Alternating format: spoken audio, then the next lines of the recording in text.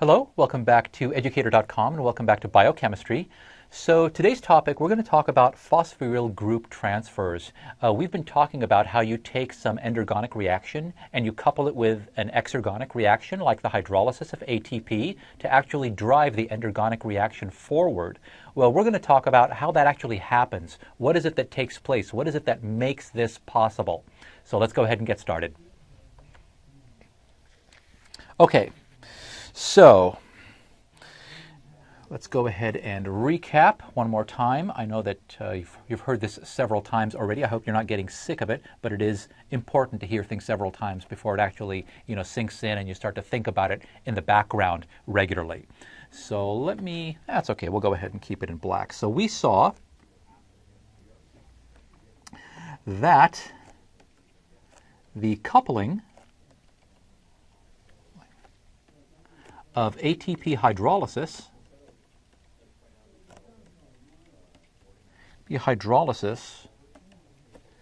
to the phosphorylation of glucose,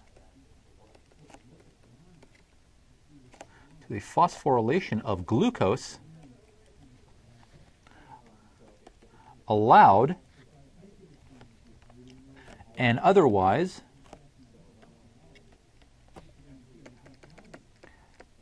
endergonic reaction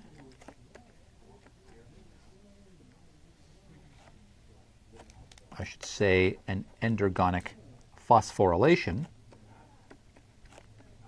because that's what's happening, an endergonic phosphorylation to proceed exergonically.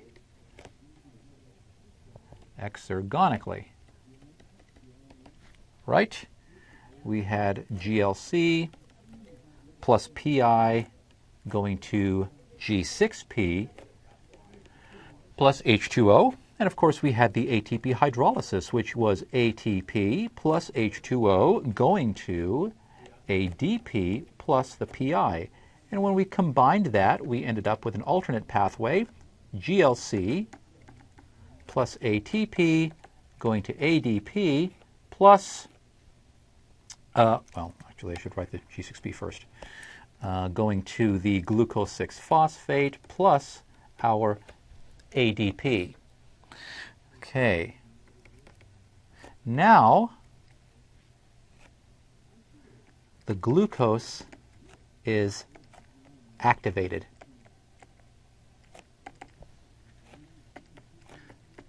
And ready for further reactions.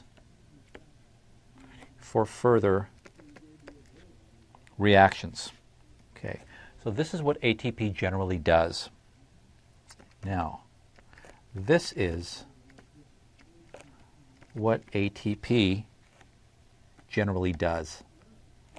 Excuse me. Namely, it provides its energy,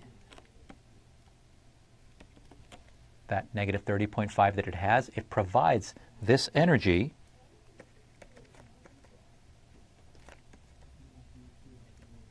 by transferring a phosphoryl group. A phosphoryl, a pyrophosphoryl, or an adenylyl group. Okay, this is what ATP generally does. It provides its energy by transferring either a phosphoryl, like in this case, a pyrophosphoryl, or an adenylyl group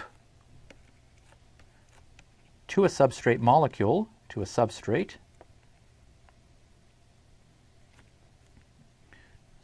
let me see.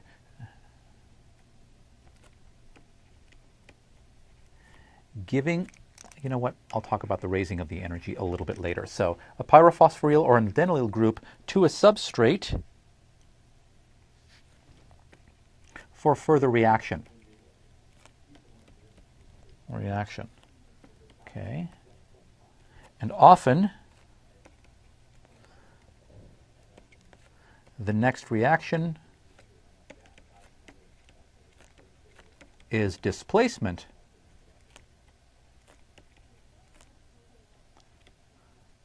of the group that was transferred. Group that was transferred. So what happens is the following.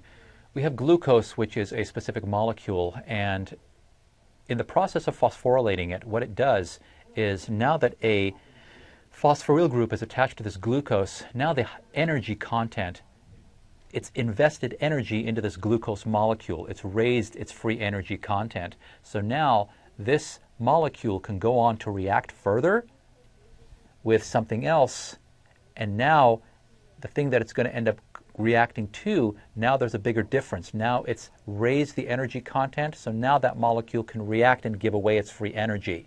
That's what it's doing. If somebody only has $5 but they need to buy something, I can come along and give them $100, and now they have $105. They can do the thing that they wanted to do.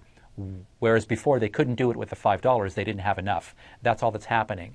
ATP, by transferring its phosphoryl group, in the act of putting on a phosphoryl group on that molecule, in this case on glucose, it's raised the energy content of the glucose. Now the glucose can go and do whatever it wants. It's invested money into the glucose. That's what ATP does, and this is what it generally does. And usually what happens, the next step of the reaction, more often than not, or maybe a couple of steps further down the line in a metabolic pathway, is that this phosphoryl group that's now attached to this molecule is going to end up being displaced.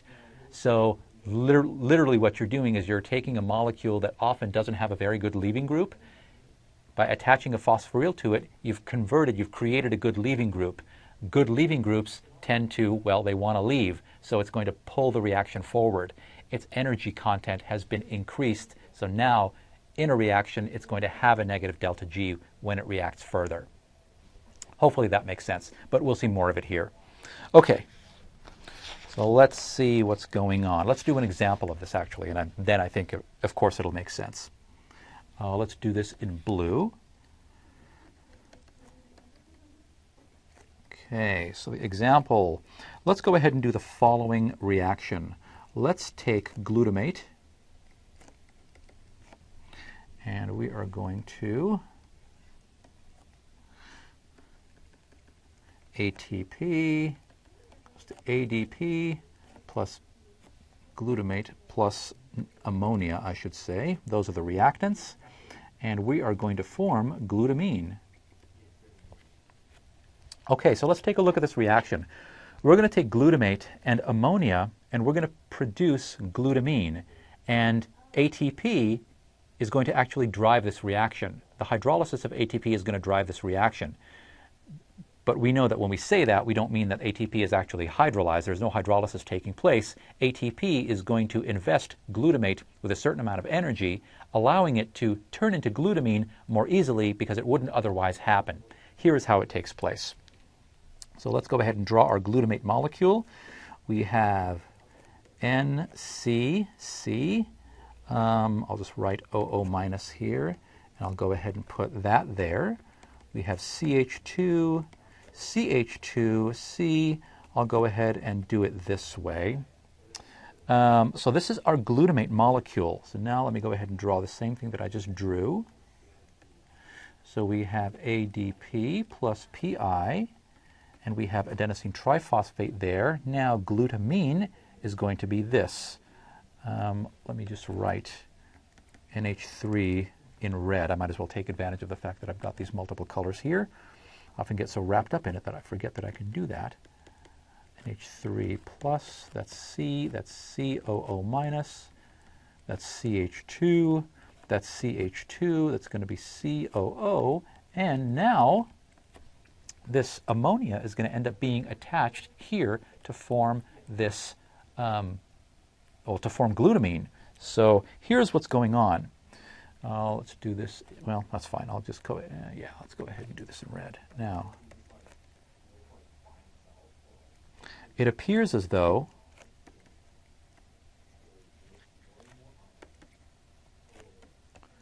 this reaction just takes place in one step. Just takes place in one step. But it's actually two. And this will demonstrate how ATP does what it does. It's actually 2. So the first step is the following. We have the N. Should I do it on the next page or should I do it on... Yeah, it's okay. I can do it on this page. It's not a problem. Let me go ahead and go back to blue here. So we have NCC. I've got CH2, CH2, COO minus. The first step is the ATP. Boy, all these letters, oh my God, I think that's the most frustrating aspect of biochemistry is just the abbreviations, the letters. Woo, it's crazy. BP, this is COO minus. Let me just go ahead and make sure I have the structures correct here. So we have H3N, this is C, this is COO minus, so we have CH2, we have CH2, and we have COOP.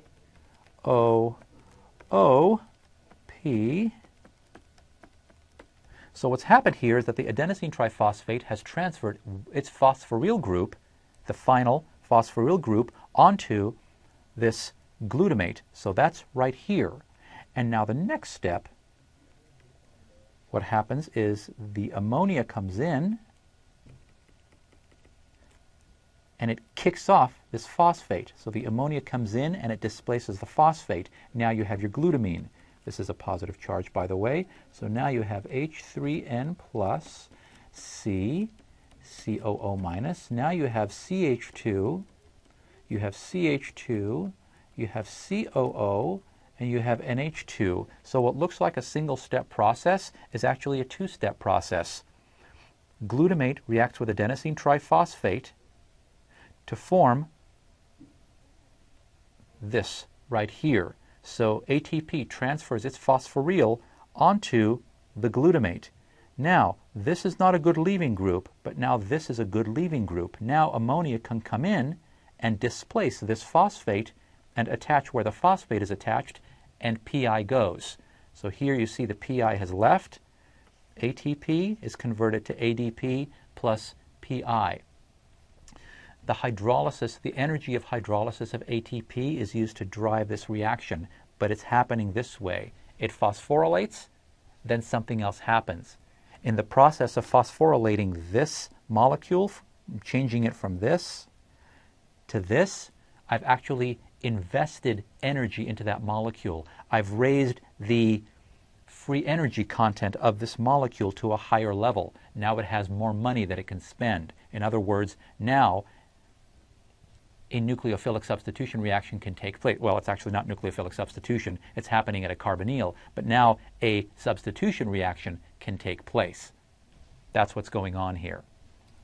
Okay, so